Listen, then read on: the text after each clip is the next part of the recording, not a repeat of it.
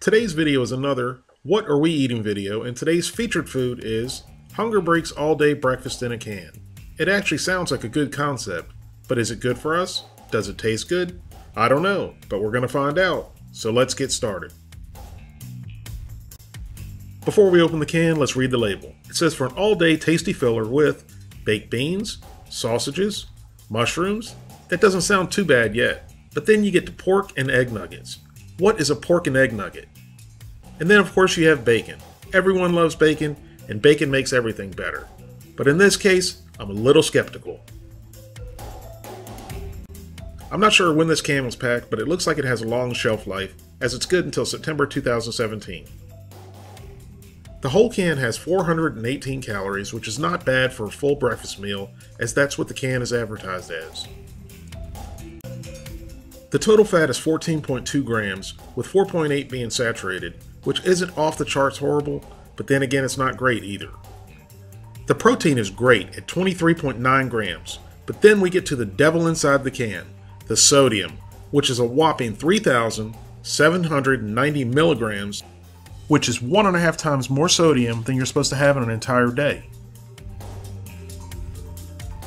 And then you have the list of ingredients that goes on and on and on, of words that most of us don't know what they mean, which is typical of most canned foods.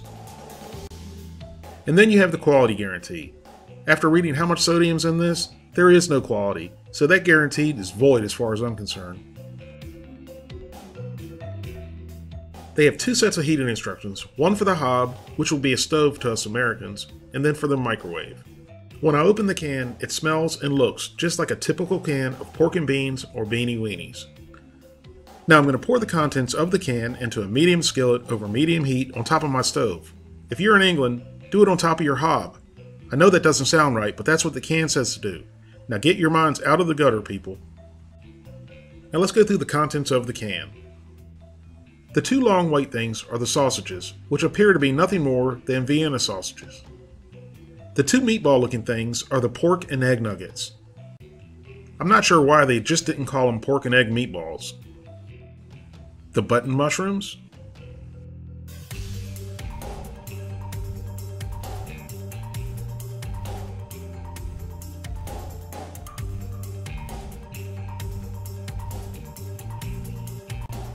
And I'm going to have to assume this is the bacon.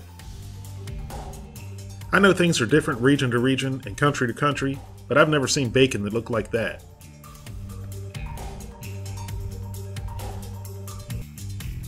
Here's our all-day breakfast heated up.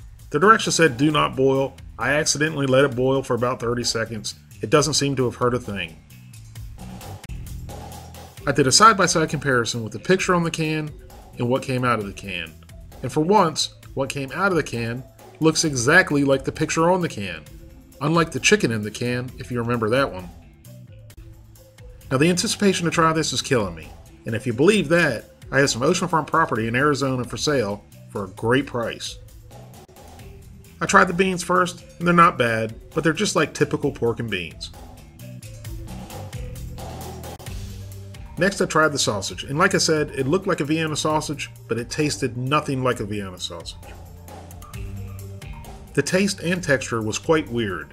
It tasted more like moist cornbread after you dip it in chili or soup. But with that said, as much as I hate to admit it, I liked it. But if you're expecting sausage, you're going to be very disappointed. And then I tried a mushroom, and surprisingly, it tasted just like a mushroom.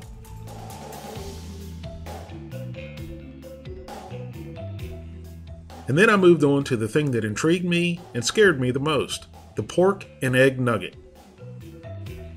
So I cut it in half and see yellow in the middle, so I'm assuming that's where they got the term pork and egg nugget. At least I was hoping that the yellow part in the middle was the egg. I was trying to get the pork and egg nugget on the spoon so you could see exactly how it looked, but as you could tell, it did not want to cooperate. After I finally got it on the spoon and was able to taste it, it had the same spongy texture as the sausage. It does not taste like meat, it does not taste like egg. But again, as much as I hate to admit it, I liked it. Last but not least, I saved the best for last, the bacon. I know what each and every one of you are thinking, and I agree with you. This does not look like, and it is not bacon, but that's what the can says it is. So for the sake of the video and the taste test, that's what I'm going to call it. And it tasted just like all of us thought it would. Nothing like bacon. After tasting everything in the can that was supposed to be meat, the quote-unquote bacon was the only thing that felt like meat in your mouth, but it didn't have any flavor. So after tasting this all-day breakfast in a can, I've got to say, if I had to eat it, I would in a heartbeat, and it would be a very unhealthy yet fulfilling meal. Even though the texture was very funky for the so-called meat, I thought the overall taste was okay and edible. It would be a decent can of food to have around for an end-of-the-world situation, but not something you want to eat just to eat, when there are a lot more healthier alternatives available. Thank you all very much for watching. I hope you do not give this a try. Please don't forget to like this video and subscribe, and come back every Tuesday, Thursday, and Sunday for new recipes and cooking videos.